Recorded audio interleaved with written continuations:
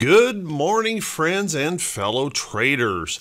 This is Doug Campbell with Right Way Options, and this is the morning market preparation video for June 11th, 2020.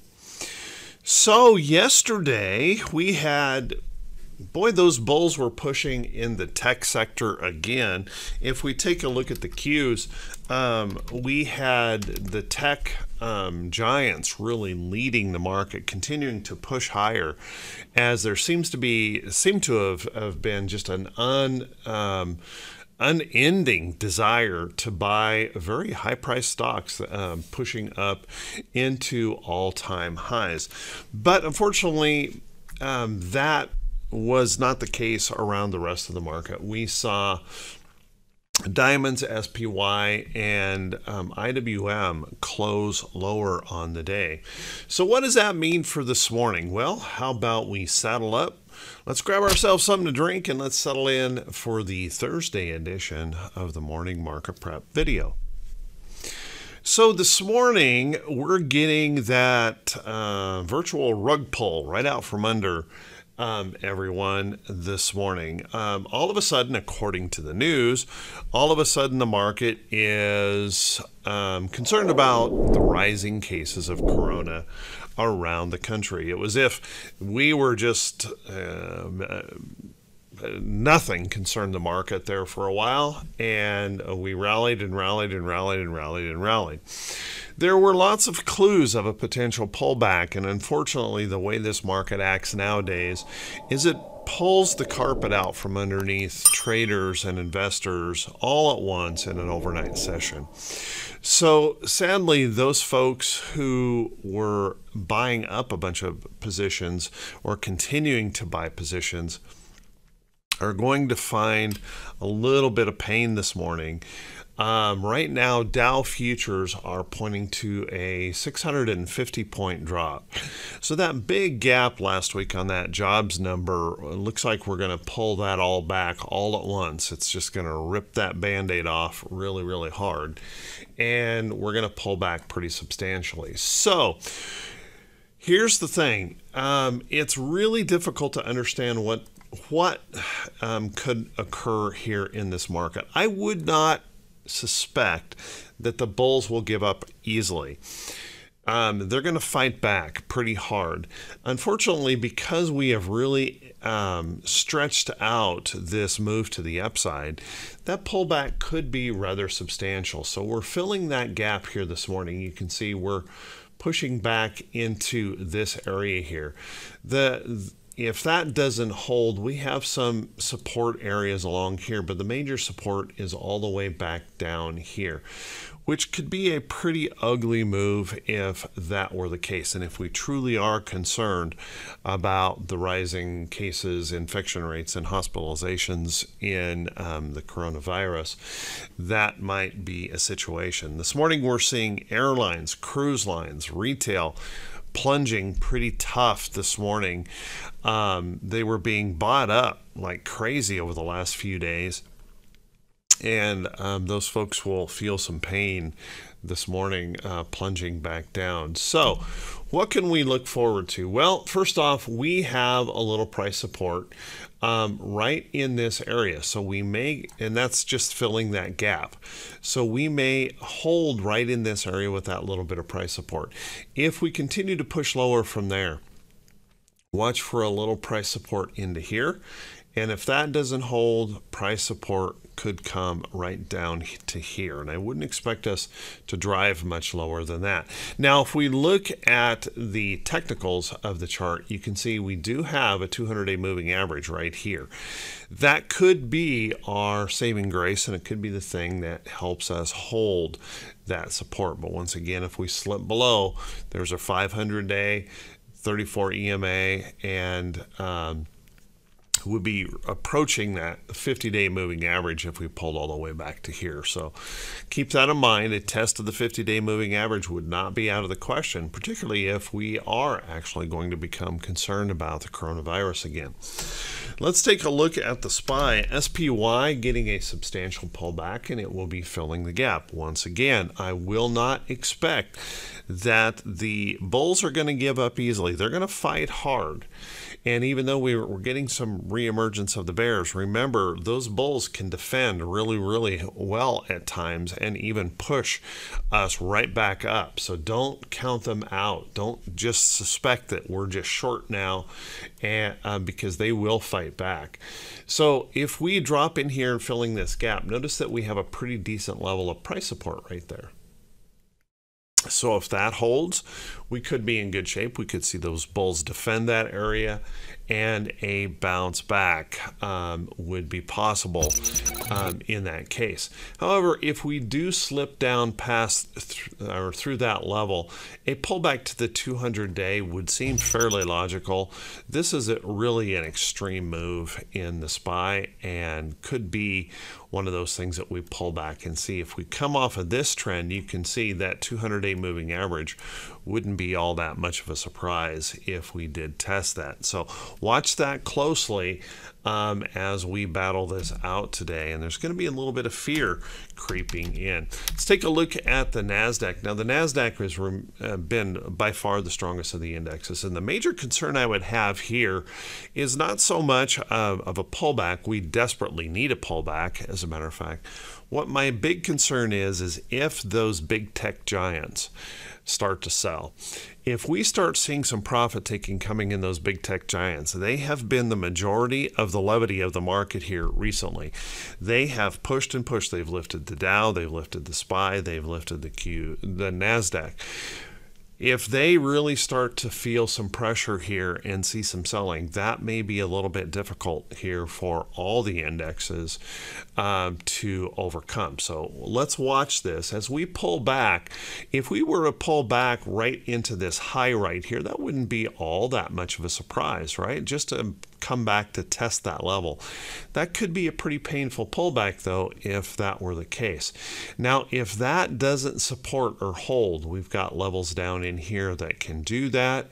And a 50-day moving average, that's a long ways away. That would be kind of a painful pullback, but really wouldn't be all that out of the question as well. So kind of keep that in mind. We could see a little bit of pain here if those bears really assert themselves. Now, whether or not they can with the FOMC keeping interest rates low and, out there pumping money into the bond markets, I don't know if they can sustain any kind of downtrend or push down at all. Just it could be a painful morning for a lot of folks. And then IWM, it really wasn't pretending yesterday. IWM, with financials being under pressure, really saw some heavy selling yesterday, pulling back, failing its at the 500-day, failing its 200-day.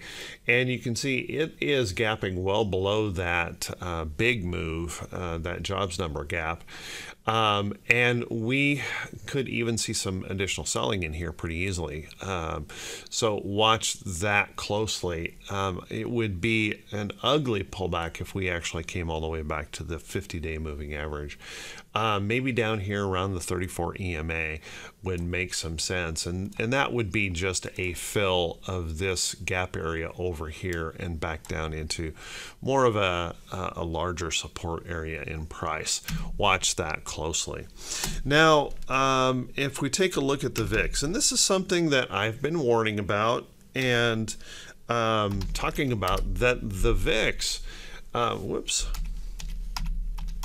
the VIX had been signaling a little bit of fear, a little bit of concern as we've been rising in the NASDAQ and just pushing and pushing and pushing.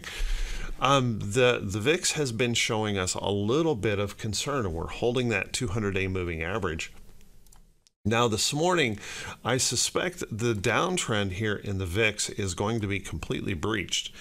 But let's not get too excited about that, because it's really only going to matter if we pop through, hold the downtrend as support, and move up from there. We've got that 50-day moving average up in here. I don't know where we're going to go for sure, but we could approach that 50-day as resistance and then continue our pullback. So watch that carefully. Now let's take a look at some of the support and resistance levels in the chart. And if we take a look at some of those support and resistance levels, you can see we have that resistance level right up in here, that if we push up toward that 50-day moving average, that could find that resistance in there and then stop that fear from rising too much more. So let's keep an eye on that. Like I say, it really won't be that big of a deal unless we actually prove to hold this higher low and begin that uptrend here in the VIX. So watch that close. T2122 has been signaling all along, has been signaling a problem in the market, that we have been extended and maintaining that overextension tenaciously. And now this morning it's going to get ripped out from under us all at once and leave retail traders kind of just holding the bag. So keep an eye on that closely. Now, one of the things that we might see with such a big move lower, we could swing all the way back down here all at once. So watch that close and just keep an eye on it. Who knows how deep today's sell-off might be. Right now, Dow futures are down 660, so pretty painful on the morning. Let's take a look at our economic calendar and let's see what we've got going on here on our economic calendar for today. We do have a few things to be paying attention to. Whoops, sorry, I ended up picking up that again. As you can see, we've got jobless claims here this morning. Now, they're expecting another, 1.5 million or more folks in jobless claims, but that is a little bit better than the prior report if it comes in there. So lately we've been using jobless claims as a reason to rally. It didn't matter how many people lost their jobs, we rallied on it. Let's see if that continues today. It's possible, with this being a little bit better than, possibly it could be a little bit better than the last reading, that we actually see those bulls defend on that price level. So watch that close. We also have PPI this morning that can move the market around substantially, so let's keep an eye on that. We have the natural gas report, and then we have a 20-year bond announcement and the Fed balance sheet later on in the day. So kind of sliding into a weekend here as we start feeling a little bit of fear for coronavirus. We do have a couple of things on the calendar for tomorrow, but wouldn't expect them to move things around all that much. We have a few companies reporting earnings today. Remember, earnings season is really winding down, but a few notables to pay attention to today. So let's take a look. We've got Lulu reporting this morning. Now, I don't know if this price action right here is reflecting the earnings report yet. I'm not sure, but only a little tiny pullback here this morning, and considering the market pulling back hard, so hard, that's kind of an amazing thing. Lulu holding up very, very well. So keep an eye on that today. Adobe will be reporting today. It's gapping down a bit this morning. I think that's more of a function of the market selling off than it is the earnings report yet. Let's keep an eye on Adobe. PLCE, Children's Place, reporting this morning. Looks like it is gapping lower this morning. And that, once again, may just be a function of the market. Play, Dave & Buster's, also reporting today. Looks like they are gapping substantially lower. That could be a function of the market. Obviously, an adult arcade may not be the best place if we are starting to get concerned about coronavirus again. And then PVH on the list as well, and it is gapping a bit lower this morning also, so keep an eye on that. So with that, everyone, hey, I want to wish you all a great day. Hopefully you're protected. Hopefully you are heeding the warnings to just be a little bit cautious, not be buying too much, kind of staying small in the market, taking those profits on the way up so that you're not being heavily damaged this morning. So hopefully you'll have a great day in this market. And if this is the first time, guys, that you have seen these videos, if you could do me a favor, if you could please click that subscribe button on YouTube, and then also click those thumbs up buttons and leave a brief comment, helps the channel continue to grow. Finally was able to get caught up here a little bit and post some of those training videos on the channel. Hopefully you guys are enjoying those and getting some good information out of those. Make sure you click that bell icon when it pops up so you can be notified every time I post one of these videos. And I hope you appreciate the fact that I don't try to do any prediction in these videos at all. It's just really looking at the technicals and the price action that drives these videos to try and keep the emotion out of it and all of that predictive stuff that you see all over the news and all over the internet, as a matter of fact. So let's take a look at some stocks that could be setting up. But I got to tell you guys, some of the stocks that I'm showing here, everything has been mostly long, and I have to continue to stay mostly long because the trend is long. Until that trend breaks, I won't be doing predominantly won't be predominantly looking for short trades. But there are some out there. We'll talk about those. Let's take a look. There have been some warnings that I have been talking about with silver rising, gold moving higher, some warnings out there, some concerns to be paying attention of. We saw utilities kind of holding up here. That was another concern. And then we started to see some defensive stocks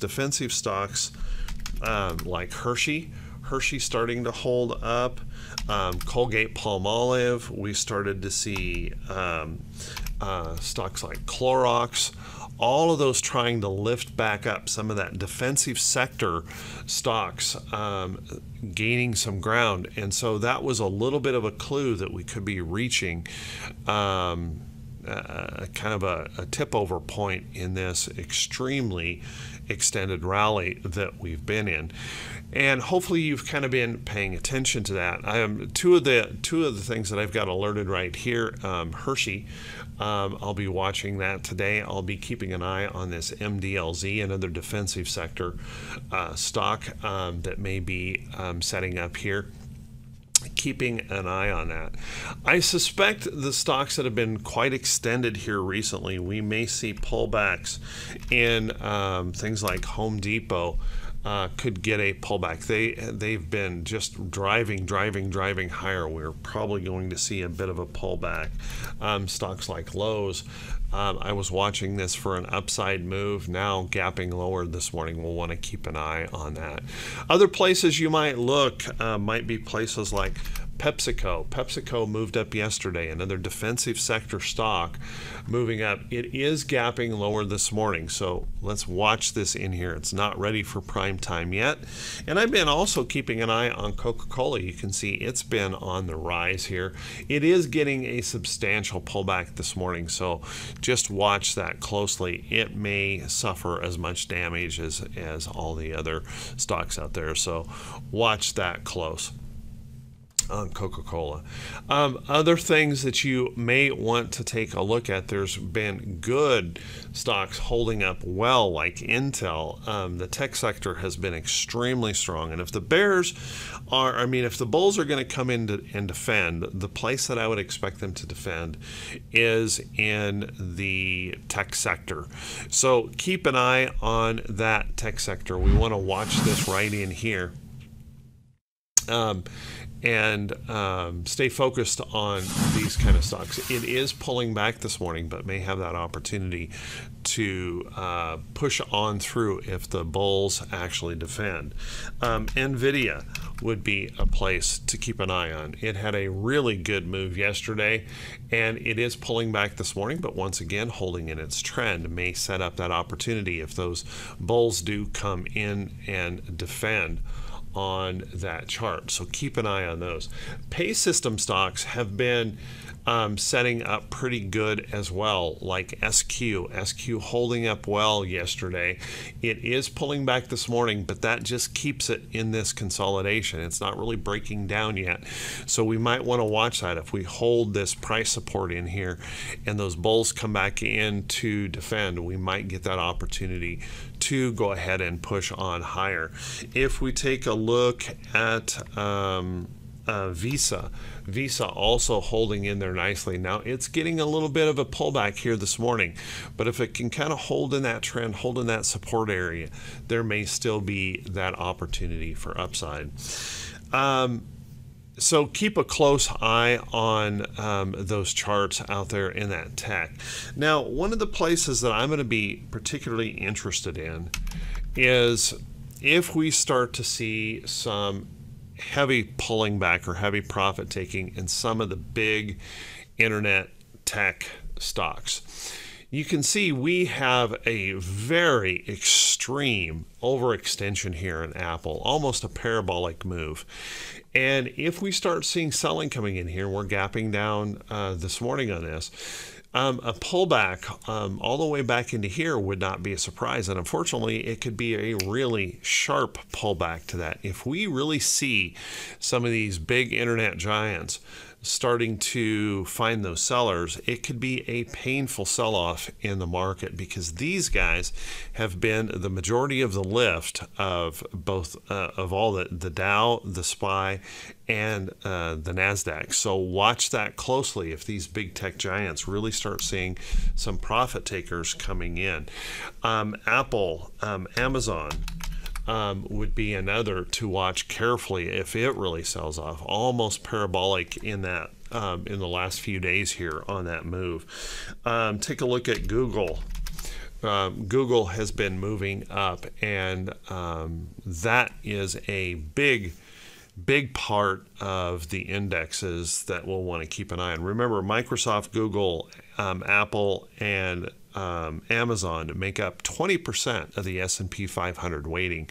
So if they see that pressure and they start pulling back, we could see a pretty substantial sell-off. So be really careful, and I'll be particularly wanting to watch those this morning. Now, I know this isn't really a trade that you're probably going to be taking, but something to be watchful of. So with that, everyone, I want to wish you all a fantastic day. Everyone, stay safe.